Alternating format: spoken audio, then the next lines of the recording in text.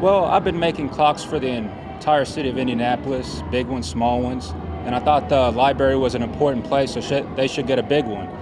So I thought with this side, it represents the old library, um, and I also put the Indiana flag in it, so I have a lot of old library motifs.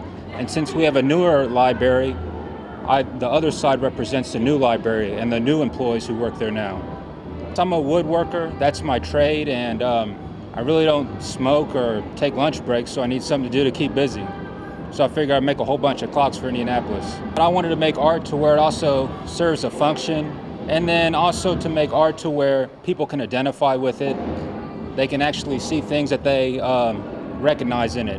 When I first put up the clock, the first person came up to it and they saw their neighbor in it, their neighbor's book.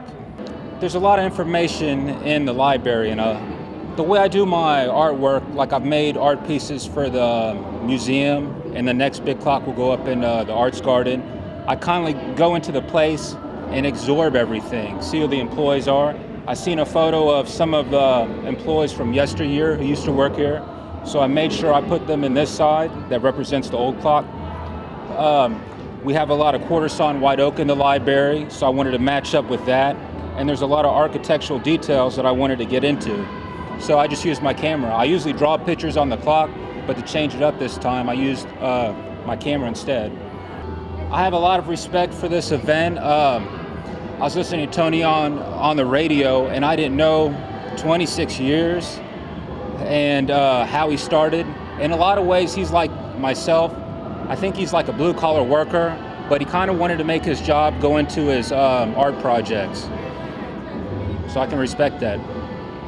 I was curious if I could ship my smaller clocks in the mail, so I was at home one day watching television and I saw a segment on NBC Nightly News called Making a Difference, where you try to do something cool for your community. And I thought to myself, that's me, so why don't I send NBC Nightly News a clock? And I'll put all the employees in it, and then I'll start drawing out New York City. And since I'm going to have New York City graphics, I might as well send one to David Letterman too, because he represents Indianapolis. I've always sent out my clocks. People like them, they're cool. They can identify with them because they're in it, and it's about their city, their town, what they're about. I probably have my clocks in 5 newsrooms already in the city, hanging up.